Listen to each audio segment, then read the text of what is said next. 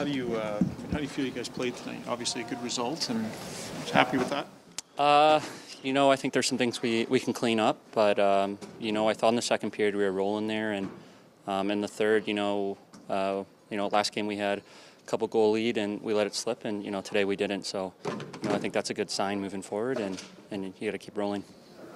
You guys were talking about the momentum yesterday at practice. How do you guys think you managed that today?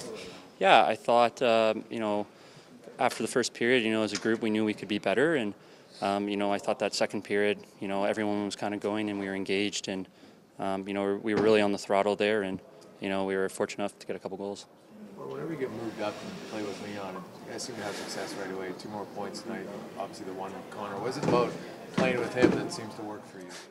Well, I think he's just a world-class player, and I think anyone who plays with him is lucky, and my job is just try to get him the puck and go to the net. So kudos to him to doing all the hard work, I guess. But anytime I can get up there, it's a privilege, and I definitely try to take the most of that opportunity. You feel like Connor a little bit on that rush? Yeah, the guys were giving me a couple of jokes there on the bench, but couldn't get it completely through. But at least the wheels were moving. We talk so much about McDavid all the time, and here's Draisaitl passing 100 points again, maybe a little overshadowed playing next to 97. Tell me about playing with him as opposed to all the other guys you played with.